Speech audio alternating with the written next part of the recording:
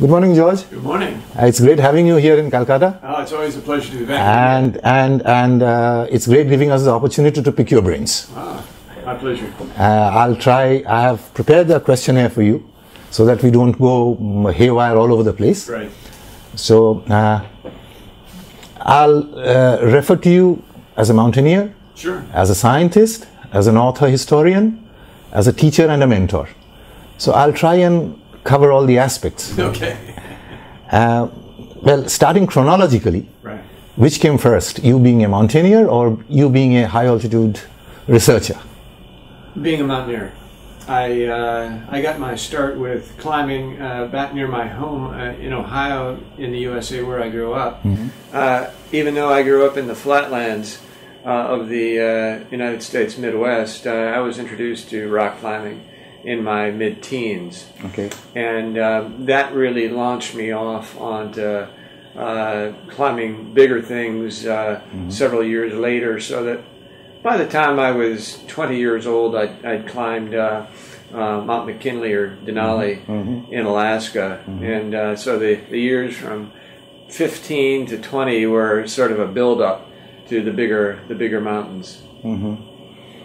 After you started, let's say, your science, so would you call it one part is pleasure, the other business? Well, many times that is the case, but I've had, well, let's say I've always tried to take advantage of opportunities to have an intersection of those two. For instance, when I was a clinician, I was spending summers on Mount McKinley or Denali in Alaska. By that time, it had been 10 years or so had elapsed between my first climb on Denali and this point, but I was working for the National Park Service as a clinician and basically working on their high-altitude rescue patrols, where we'd patrol between 14,000 and 20,000 feet, and Denali being 20,320 feet or 6,194 meters. And while it's not necessarily high by Himalayan standards, it sits at a latitude of a little higher than 62 degrees north latitude. So it's quite cold, and the proximity to the Gulf of Alaska and the Bering Sea makes it just a cauldron for storms and very cold weather because of its latitude. And Denali being the highest mountain in North America, it attracts many, many people each year, about 1,500 climbers each year. And many of them are relative novices, and many of them get into trouble. So, and much of the time that trouble involves medical pathology. So the patrols that go out usually include professional climbers as well as mountain rangers and a medic or two to handle the medical problems that come up. But everybody on the patrol has to be a trained mountaineer who is familiar with operating in those harsh climates at high altitude.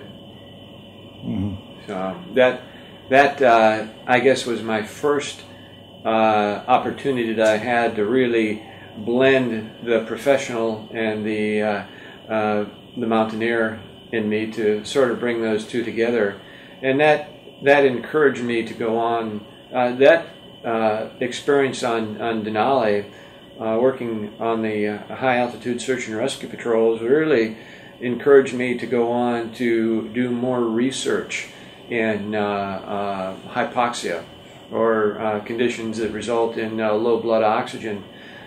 And I went on, got a PhD, and my research focus since then has been, to some extent, high-altitude physiology and medicine, but moreover, other diseases that have a more common clinical correlation with pathologies you see in everyday healthcare, such as sleep apnea or lung disease or that sort of thing.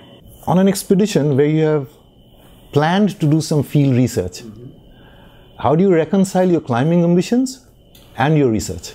Well, that's a very good question because if you're going on a Himalayan climbing expedition, it's very easy to try to do too much. Mm-hmm. In other words, if you're trying to do research and focus on the climbing, I find that is often... both of them suffer? Both of them suffer. That's a good way to put it. And I've had more success when I've gone on expeditions where the focus was high altitude physiology and medicine rather than the climb. Then I've sort of learned this over time that if you want to go climbing. Don't try to do a lot of other things in addition to that, mm-hmm. such as science. Mm-hmm. And I've been to Everest 3 times, twice for scientific expeditions, and once for climbing. And on a big Himalayan mountain like that, you can't really do everything successfully. You can't do justice to both. You have to, as in many things in life, you have to be willing to focus. And certainly on a big challenging peak in the Himalayas, if you try to multitask too much, you're sort of doomed to failure. Given the fact that you're hypoxic yourself. Well, for starters, that's right. When you're operating all the time at altitudes over 5,000 meters, you're mentally and physically not hitting on all cylinders. I don't know if that's a good analogy to a rough-running automobile, but even though people do adapt successfully at altitude for the most part, given sufficient time for acclimatization, you're never really the same person you are at sea level at 5, 6, 7, 8,000 meters. And science has shown us that most lowlanders can adapt up to, say, 5,000 meters elevation without significant deterioration over weeks. But once you start getting much above 5,000 meters, and in the Himalaya that's not hard because many of the Himalayan peaks are much higher than 5,000 meters, the acclimatization can go on, but deterioration starts to creep in. So the higher, at the very highest altitudes, 6, 7, 8,000 meters, you are going downhill. You're consistently deteriorating physically and mentally, even while you may still be continuing to acclimatize. So, while that may seem a contradiction in terms, it's a physiological reality. So that's why going to extremely high altitudes and trying to do too much is asking really too much of yourself, and it almost, I've learned, dooms your efforts to failure. In other words, if you want to go climb a peak, a hard, demanding peak, make that your focus. Now, your experimental subjects on a climb, your fellow climbers, do you have to give them incentives, or they readily agree to be prodded and pricked and blood gas sampled? Yeah, that depends. On some of the expeditions I've done, scientific expeditions, many of the fellow members have been scientists or physicians themselves, and they understand what's going on, and putting a needle in their femoral artery is something they're willing to put up with. For instance, they're willing to deal with the risks involved. But those are typically at the very higher altitudes where doing everything is hard. Putting your boots on in the morning is hard. Turning over in bed is hard. So doing research, of course, is going to be hard as well at those altitudes, and it's hard work not only for the researcher but for the subjects. Where I've found, and of course, under those circumstances, you can't collect data on large numbers of people because there aren't large number of people up there. Right, you don't have a big pool of subjects. Maybe just a half a dozen climbers. At altitudes up to, say, base camp, though, we've used trekkers who, for instance, will trek into Mount Everest base camp on the Nepalese side, and In one instance, we had nearly 200 trekkers come in over a 3-month period. In other words, I was resident at or above the altitude of Everest Base Camp for about 3 months, and a whole succession of trekkers would come through to the 5,300 meter base camp, and we would consent them like normal research subjects, and they would participate and then trek on back to Kathmandu for their 2-week holiday. So it can go both ways, where you're using your fellow climbers or fellow scientists as subjects, or outside trekkers in a mountaineering expedition who only come part way to the mountain, but are at high enough of an altitude for some of these important physiological changes to be taking place that we can measure. Well, if we're going back in history, let's say as far back as Kailas and Finch, right, and down history now there's Professor George Rodway. How do you place yourself in this continuum of high altitude medical research? Well, that's a very good question, and probably not a necessarily easy question to answer. I hesitate to compare myself to the likes of Alexander Kellis or George Finch, who were not only high altitude mountaineering pioneers, but pioneering scientists as well. In my mind, those people are really my heroes, and the conditions with which they had to deal out in the field are somewhat different than we have to deal with in the field now. I mean, our knowledge of the geography of the problems involved with the physiology and medical issues are much more advanced than the pioneers had to deal with in the earliest part of the 20th century. I mean, many times just finding the mountain and trying to get up it was so difficult for them, because the gear they had was so rudimentary compared to what we have today. Their knowledge of things we take for granted today, like basic things like staying hydrated enough and acclimatization and deterioration at high altitude, they were just, at that time, early in the 20th century, they were just probing the boundaries of those things, and they didn't have a very full comprehension of them. So to compare what we're doing today with them is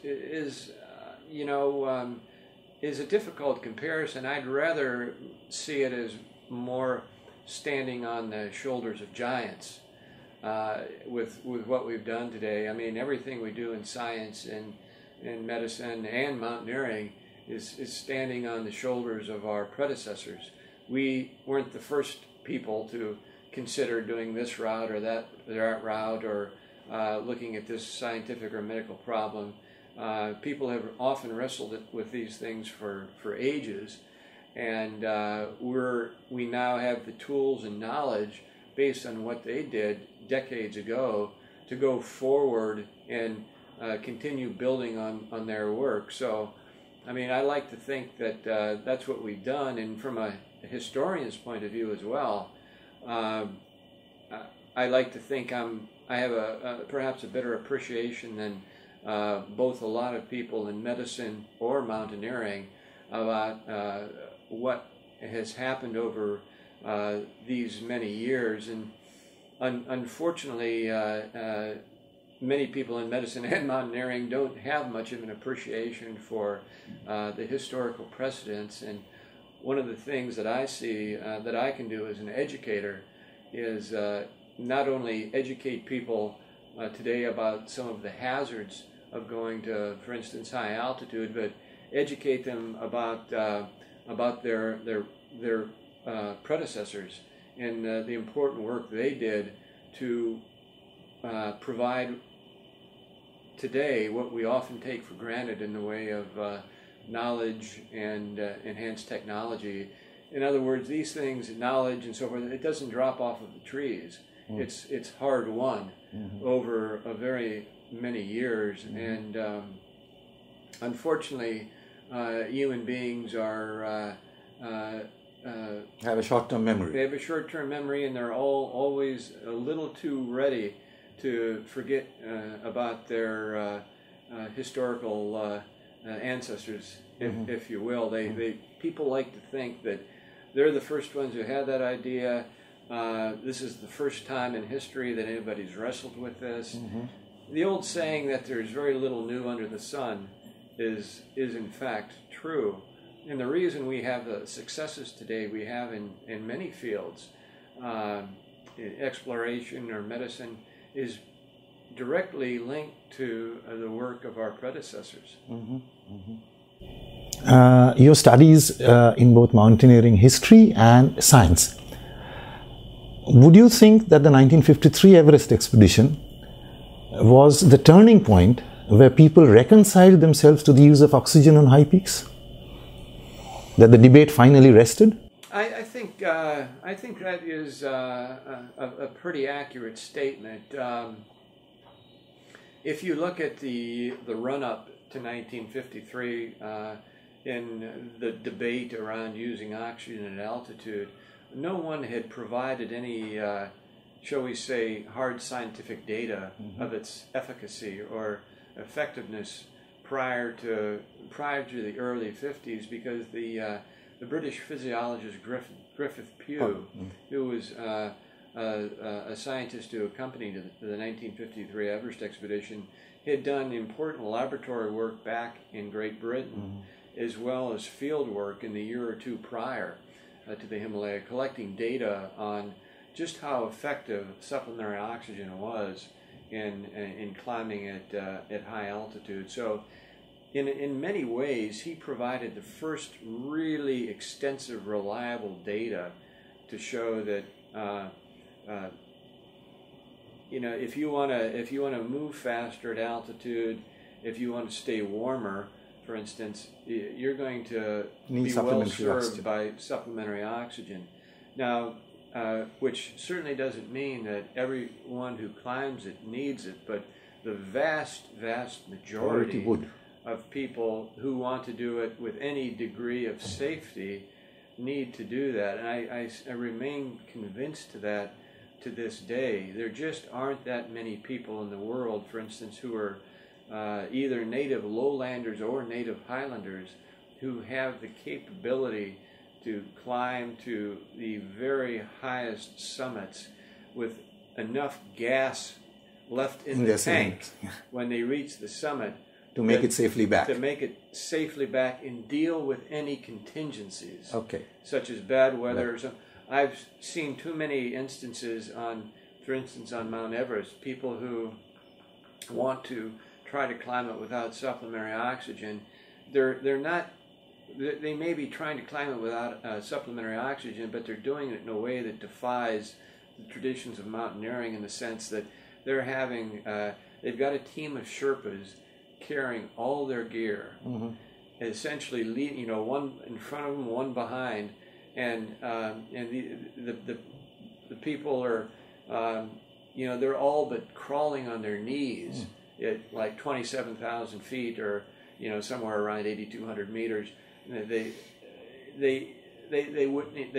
can't carry their own gear, and if they had to make important decisions, they're mentally gone. So, and they're having a very hard time staying warm, because the human machine, it simply, the human metabolism does not work very well in such a hypoxic environment. So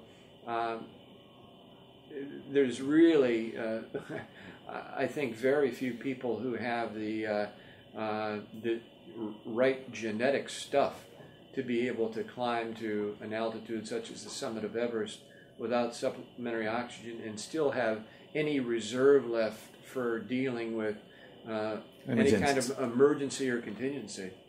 So would you conclusively say that in 52 the Swiss failed and 53 the British were successful because of better science? Because in no way that the Britishers were better mountaineers than the Swiss. Yeah, I think it stands to reason that the Swiss team was probably had many more experienced alpine climbers on it than the British team did in '53. But what really decreased the chances of Swiss success in 1952, you'll remember they were on the mountain in the spring of 1952 as well as the fall of 1952. Yes. And in both instances, their oxygen gear was inferior to what the British were using. Mm-hmm. Griff Pugh, the physiologist I mentioned a moment ago, had identified what was perhaps the best open circuit oxygen rig then in existence, and that basically it was World War II technology that they brought forward for mountaineering use. Mm-hmm. The British were also testing a closed circuit oxygen rig that Bordillion and Evans climbed to the South Summit with before it stopped working, like a day or two ahead of Tenzing and Ed Hillary's success on May 29th, 1953. But long story short, it was the technology and the efficacy of the oxygen systems that allowed the British to succeed where the Swiss failed.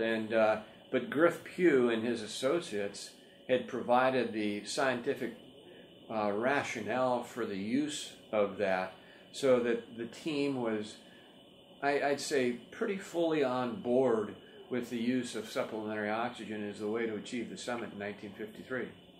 Going back to the 53 expedition, John Hunt spoke on the ascent of Everest. Do you think he has done a grave injustice to Griffith Pugh? Well, I would not say it was a grave injustice. I would say it was more a matter of not really giving Griff Pugh and science its proper due, in the sense that I think John Hunt wanted to sell the 1953 climb as a triumph of the human spirit, of the British spirit. The British spirit, okay. Right? And as with most European countries after World War II, Britain, post-war Britain was still on the ropes. To use a boxing analogy, people were living in very austere conditions, and British, I think British morale was kind of low in the years post World War II. Even though they were on the winning side, economically, it delivered a powerful blow to Great Britain, and I think. The climb had royal patronage, for instance. Yes. So I think it was important for Hunt to sell the climb as a triumph of the British spirit, which it no doubt was. However, I think it's also true that Hunt failed to tell the full story behind the 1953 climb and why they were successful where their predecessors had not been successful. It wasn't because the British team was full of superior individuals, much better equipped to deal with that mountain than all of their predecessors, some of which were British. But they, thanks to Griff Pugh and some of his associates, they knew some of these secrets now about how the human body adapts to those altitudes and what the human body really needs to perform well at those altitudes. So while any mountaineering success or endeavor involves triumphs of the human spirit, we can't forget that there's certain basic scientific principles that drive what makes these successful, and we see that today in Himalayan climbing all the time, most of which people don't pay any attention to because it's just part and parcel, knowing that you have to stay hydrated, you have to stay warm. The acclimatization process doesn't happen overnight.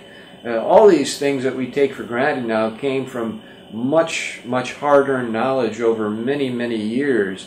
And essentially what John Hunt had did, in my opinion, was just neglect the buildup of scientific knowledge that had led them to the success they had in 1953. Going a little bit a little bit further back, 21, 22 and 1924.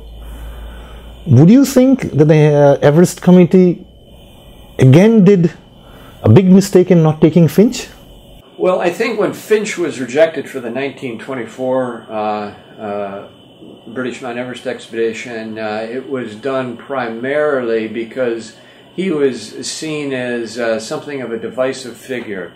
Having done the study of Finch that I have, I realized that he was a very plain-spoken individual. He was a scientist, he was a chemist, physical chemist, but he was a person who tended to tell it like he saw it, and which, as we know from our own experiences, is not always politically the best thing to do.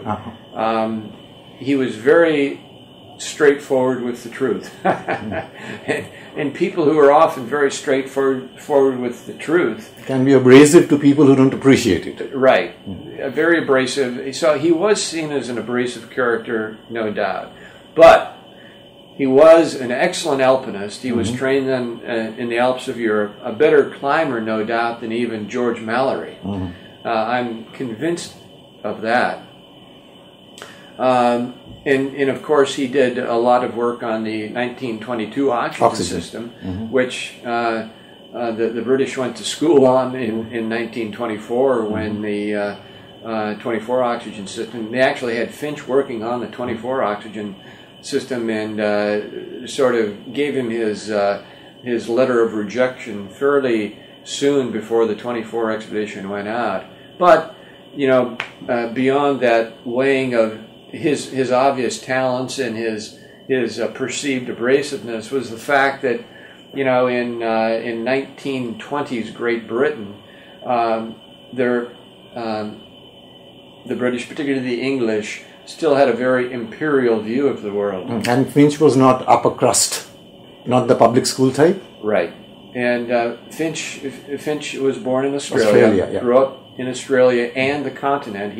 He moved to continental Europe from Australia when he was in his teens. So he was an outsider from the English establishment. So between his abrasiveness and his being an outsider from the English establishment, that seemed to more weigh against him than on the other side of the scale his talents were able to compensate for. So, you know, in the whole weighing of the inclusion or exclusion of him from the 1924 team, the powers that be decided that his talents were outweighed by his abrasiveness and the fact that he wasn't one of the old boys from the English upper crust establishment. I think much to the detriment of the 1924 team. Obviously, he would have been an important inclusion as for climbing talent, but as with any mountaineering expedition, you know, if the members don't gel together, and I think perhaps rightly they were concerned about that, but it's you know, it's very easy for us to sit here in the 21st century and second guess those things. Decisions that were made nearly 100 years ago in a cultural context that we can hardly understand today. Staying with 1924, do you think Mallory's perceived underperformance during the Great World War, or what he thought was his underperformance, made him a fatalist? And maybe the final decision to go ahead as far as he did with Irvine? I mean, during the World War, many of his best friends died. Right. And it has oftentimes occurred to me whether Mallory and every survivor of the Second World War had some significant degree of survivor guilt, or what we call today survivor guilt, where many of his comrades in arms didn't make it through the war. And I think that degree of survivor guilt may have been present in many of the team members who had participated in military service during the the First World War.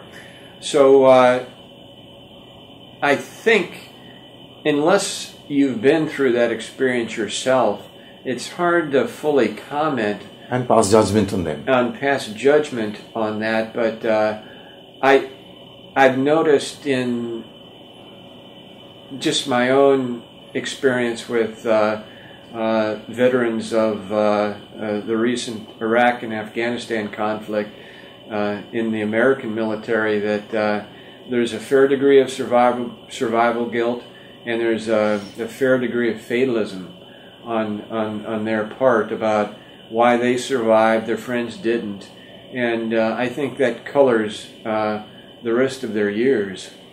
But that's, I think, part and parcel to any military veteran's experience of combat. I suppose so. Oft asked question, I mean for ages it has been asked, from the available evidence, you think Mallory made it to the top? I tend to reject the idea that Mallory and Irvin did get to the summit. The more I've learned about the climb and studied it and so forth, I don't think they probably made the top. Given the understanding of human physiology at the time and knowing probably how dehydrated they were, in knowing that their oxygen systems were rudimentary and they probably ran out of oxygen before they would have been in a position to reach the top. I think they turned around on that day when the snowstorm, the afternoon snowstorm came in, that Noel Adele, who was also high in the mountain, reported Mallory and Irvin last being seen on the ridge near the second step. And of course, people have debated whether they were actually able to climb the second step or not because of the technical nature of that step. So it's very likely that they turned around at or before the second step. And given the knowledge and skills of the day, I'd say just getting to the second step was an amazing feat at that point of time. Achievement. And I think a lot of the people who have sort of lobbied for their succeeding on that climb probably many of them are armchair mountaineers and don't have a full appreciation, nor do they have a full appreciation of what Mallory and Irvin or their colleagues of the day were dealing with the equipment and the knowledge that they had. I think achieving the summit in the 1920s perhaps was possible, but I think unlikely. And the truth being known, we'll really never know what happened that day. But I'd have to say that the facts as I know them would argue against their summit success that day. One last question on Mallory. Somehow Mallory has been an iconic status all over the world. Now his reply to a very ill-informed American reporter at a point of time when he was quite disgusted and frustrated was, because it's there. Now this phrase, because it's there, do you think it deserves the iconic Zen mountaineering status that it has actually acquired? Well, I tend to think that phrase uttered by Mallory in, I think, 1923 during his American tour was really a flippant reply to the reporter. And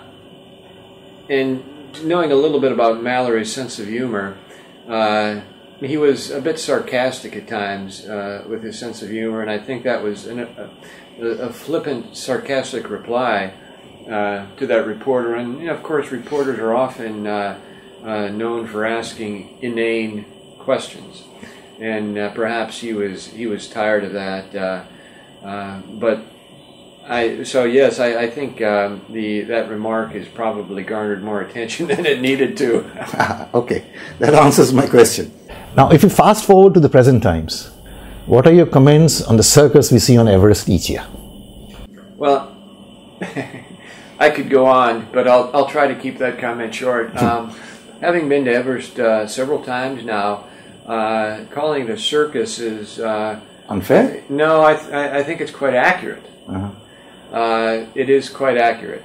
I mean, the physiological challenge of Everest still remains today. It's still the highest piece of rock and ice on Earth, and people who climb it are always sort of on the edge of their physiological envelope when they're climbing it. In other words, people will continue to get into trouble and die on Mount Everest, as we see every year. The mountain is still a respectable challenge any way you look at it. However, the present circumstances of it being primarily a commercial mountain for commercial climbers who are somewhat or sometimes very inexperienced means that it's sort of an abstraction of what I consider a traditional mountaineering experience. In other words, you can go to Everest today without knowing how to put your crampons on. And, the Sherpas will do that for you. So the Sherpas who work the mountain have, rightly or wrongly, come to see it as their piece of real estate. And it's their workplace. And the mountaineer, the Western mountaineers or Indian mountaineers or anyone who comes there is just a visitor, and the Sherpas are the gatekeepers of the peak, and they usher the climbers through and provide them with a safety rail to the top. Okay, and for anybody who came up from a more traditional mountaineering background, that's disgusting. It's kind of a perversion. Okay. A perversion of the mountaineering that we have always thought of or maybe learned. Yeah. So, self-sufficiency, for instance, it can go right out the window on Everest these days because you're paying people to look after you, and it's hard to avoid that to a large extent. So that's why I prefer really going to smaller, out-of-the-way peaks in the Himalaya now, where I'm almost assuredly not going to see another soul outside of my own party. And that assures that we have to be self-sufficient, and it also assures me of a higher quality wilderness experience. Well, advances in science has made climbing Everest even easier and safer. True. Has it also made it more dangerous for the guides, given the fact that the novice climbers wouldn't get to the top of their roof if you didn't give them a ladder? I think there is a lot of truth in that assertion. That's right. By making climbing to those altitudes easier and safer, you've basically given inexperienced people this golden ladder to some place where they don't really deserve to be, where they don't really belong. And as we see, when to use a very coarse phrase, when the shit hits the fan high on that peak, that's where you see the problem really manifested with these inexperienced people. If they have to start looking after themselves to any extent, game over, and they die like dogs. Mountaineering, at its essence, for me and many of my colleagues, is taking care of your own problems, not relying on the guides to do it for you, because at these extreme altitudes, oftentimes the guides are at the edge of their own envelope, and if things go wrong, they're very hard pressed to look after everyone as they might be able to on a much lower peak. I have known somebody who came back from Everest with 5 of his fingers gone, and I asked him, how did it happen? He didn't look very shamefaced. He said he forgot to put on his mitts. So that is the type of climbers we have on Everest these days. So I think it's pretty hard on the guides. Yes, and of course, people are often... If a guide has to supervise a climber putting on his mitts, right, that's a bit too much. Well, many of the clients going to Everest nowadays do need somebody almost as a handmaiden to watch out for everything they do. Again, for me and many of my friends, that's not mountaineering. Mm-hmm. And of course, many of these clients today in Everest and similar Himalayan peaks, 8,000 meter peaks, are paying big money. Huge money. Huge amounts of money to go to these peaks. And many times they quickly get in over their head and the guides say, yeah, this is it, you've got to turn around. And for some of the clients, it's difficult to convince them of that because they think they've paid their money. I want to get up there, and they're not realizing that the guide has their best interest in mind when the guide says, you've had enough, you've got to turn around. Do you think the newer rules that the Nepalese government are trying to promulgate, will those rules stick and will they make a difference that only qualified climbers are going to be allowed? I mean, it's going to make a huge economical difference to the Sherpas. Well, I think it will be a very difficult set of regulations to enforce if, in fact, it becomes the law, if you will. Enforcing it would be extremely difficult, and it would, as you say, have extreme economic impacts on the climbing industry in Nepal. So I think the people whose livelihoods would be affected, such as the Sherpa community, would probably frown upon that. Because many of them are making a pretty good living off of what they're doing. Oh, yes. From your early days in the Himalayas, when you have climbed with the Sherpas, and maybe what you have read about them, the Pasang Dawa Lamas and the Pasang Kikulis, and the present generation of Sherpas, both of them were exposed to, let's say, Western influence. Do you see any difference?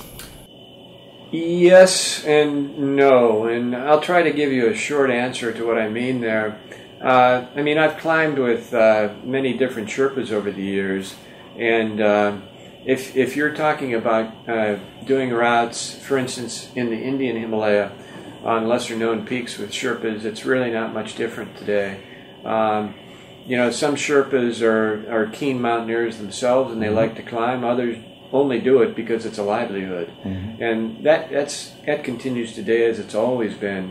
But in certainly too in many parts of Nepal, where there's not big money involved in the Sherpas being involved in mountaineering, it's more of a traditional,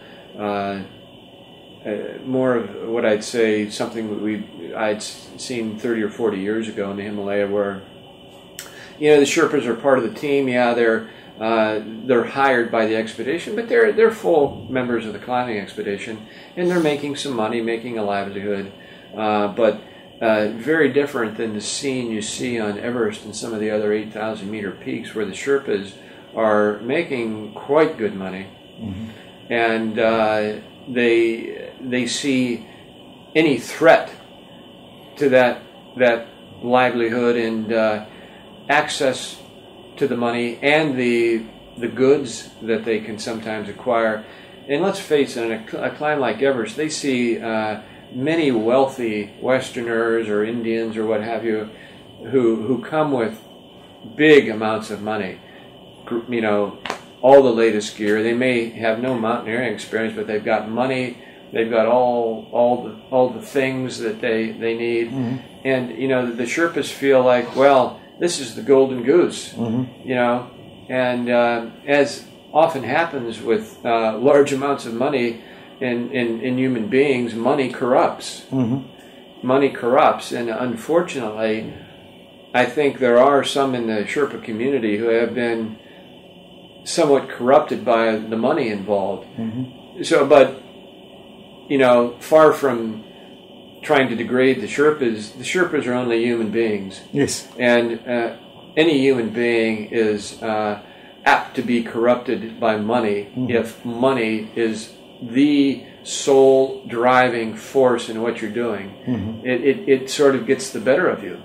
And unfortunately, Sherpas are no more resistant to that, as we've seen, than other human beings are. So that's one reason why I say Mount Everest and peaks like that have taken on a bit of a circus atmosphere, where it's big business driving what's going on in commercial climbing, and not what I'd say is traditional mountaineering. Would you think that explains the nearly fatal fight that Simon Moreau and Uli Stake had with the Sherpas? Well, actually, when you ask your preceding question, that's the first thing that came to my mind, is that fight between the Sherpas and the Westerners in the spring of 2013. I had seen something nearly like that break out on the north side of Everest in 2011 when I was climbing the North Ridge.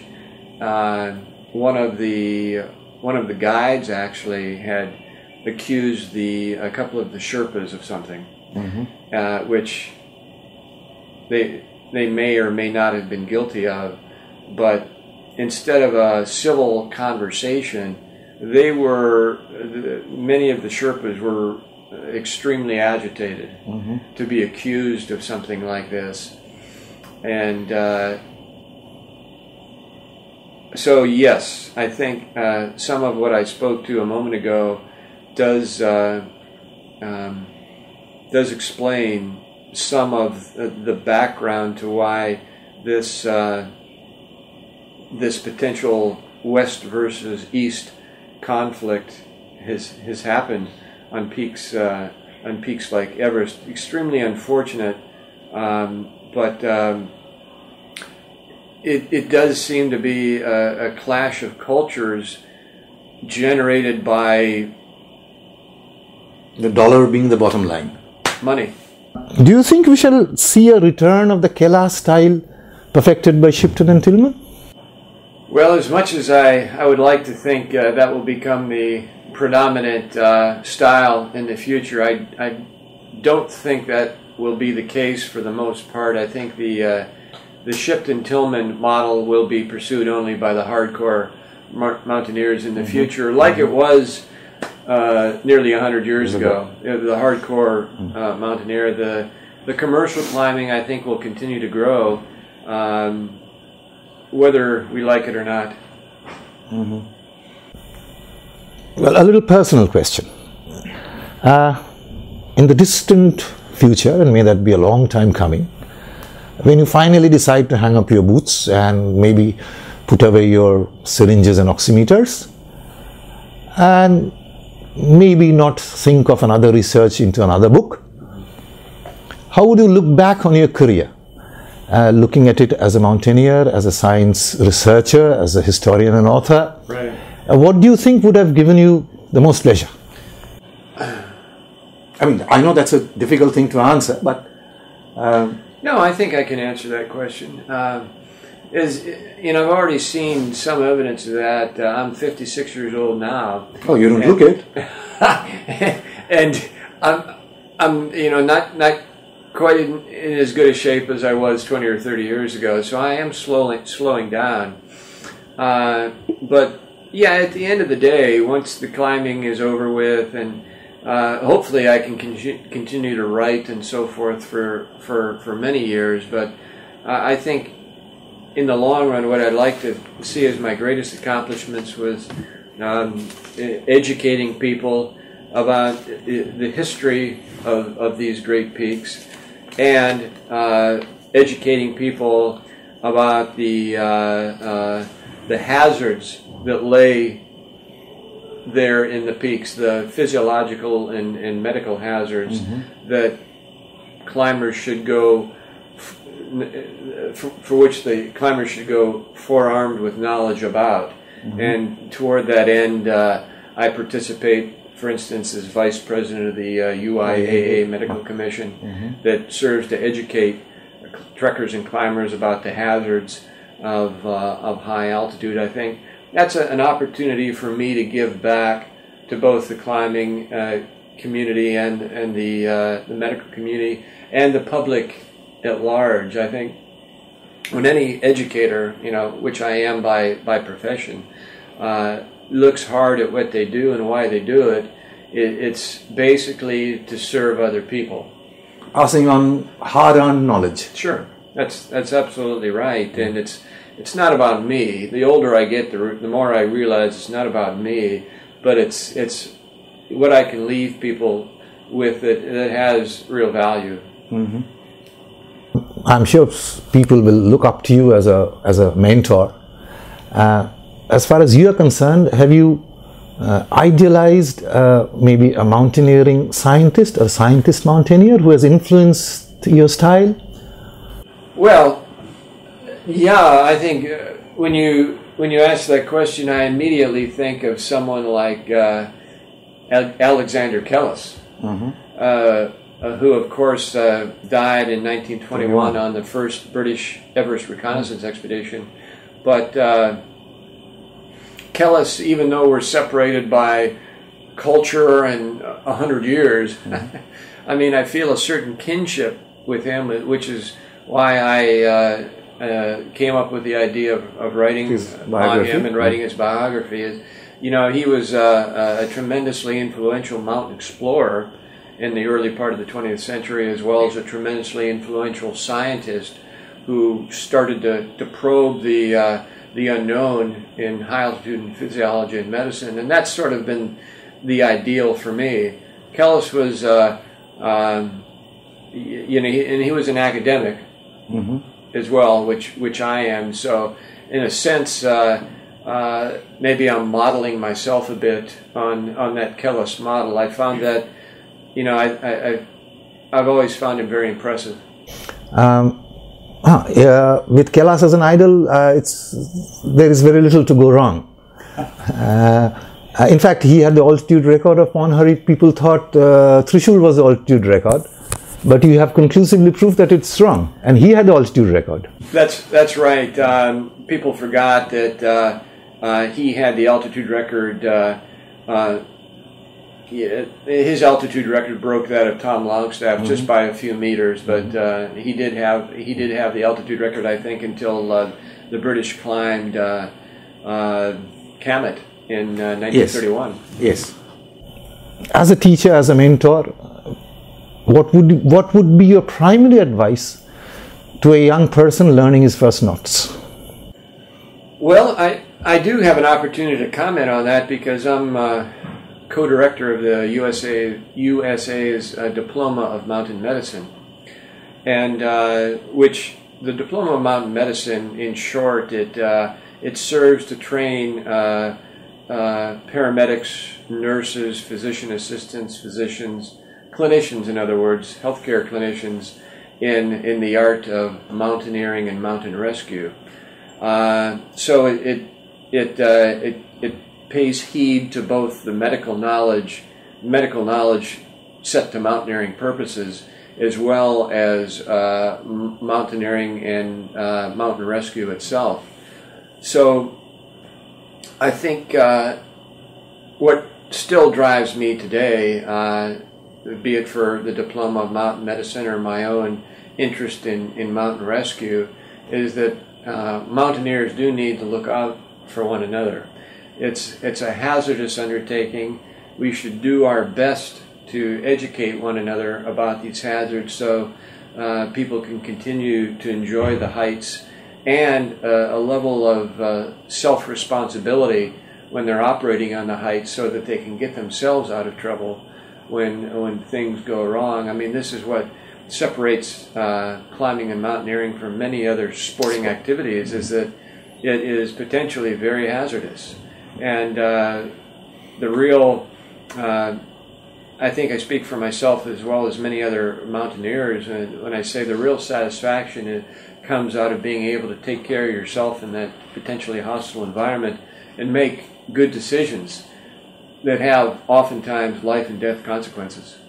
So you think it's both a theoretical and a practical learning process which everybody should go through? Well, it's probably not for everyone. No, I mean people who want to go to the high mountains. Oh, people who want to go to the high mountains. Yes, I think many people who go to the high mountains have very little basic medical knowledge when they should, because oftentimes you are having to look out after medical issues that come up. Even though they don't have any formal medical training, they still need to know some important tenets of first aid or altitude physiology. And again, my educational experience with the UIA Medical Commission speaks to this, trying to educate the mountaineering public to these things. It would save a lot of lives and make a lot of people's experiences at high altitude much more pleasant. Much more pleasant. Professor Rodway, it's been a pleasure talking to you. Thank you so much. My pleasure. Thank you so much.